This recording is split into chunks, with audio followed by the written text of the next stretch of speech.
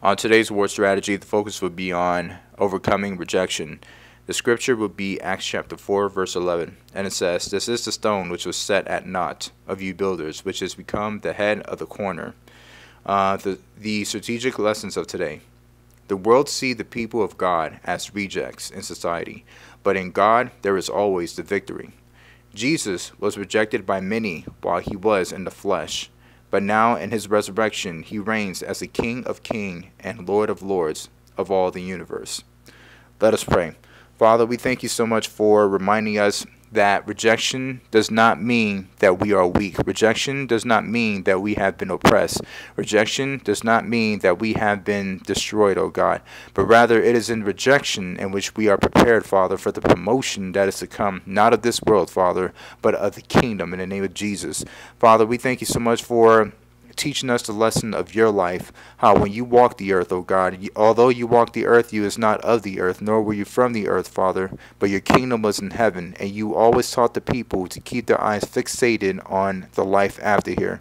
And so, Lord, though mankind did not understand much of what you said in the time of your life and thought that you was a reject of society, as many try to kill you and thinking that you were worth nothing, O Lord, but you knew, Father, that ultimately that the rejection of this world was because of the fact that you was being opposed by the enemy.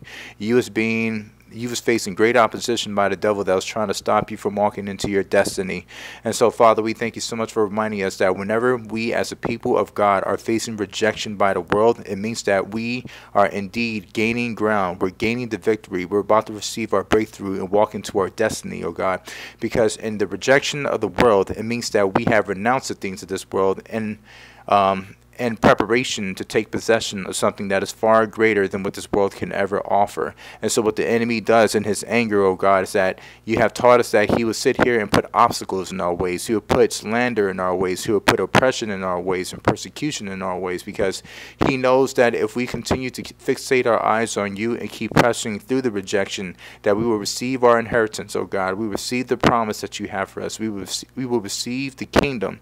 And by receiving the kingdom, we stomp on the head of the snake and crush it in the name of Jesus. Father, we thank you so much for reminding us that the more rejection we have in our lives because we are walking the path of the gospel, it means, Father, that greater is our inheritance and greater is our reward, because greater is the opposition because of the greater anointing you wish to bestow upon your people. So I pray, Father, today that although the people of God will face much rejection, they are facing rejection because they are not of this world. And because they are not of this world, it means they are citizens of heaven. So may we take hold of this rejection, Father, in our lives, oh God, and use it to empower us to catapult us into our destiny, and not be afraid anymore, and nor be discouraged anymore by what the world has to throw at us, Father. For we're now walking in a victory. We are now walking in you. And we thank you so much for reminding us that the greater rejection, the greater opposition, the greater the promotion. And it's in Jesus' name we pray.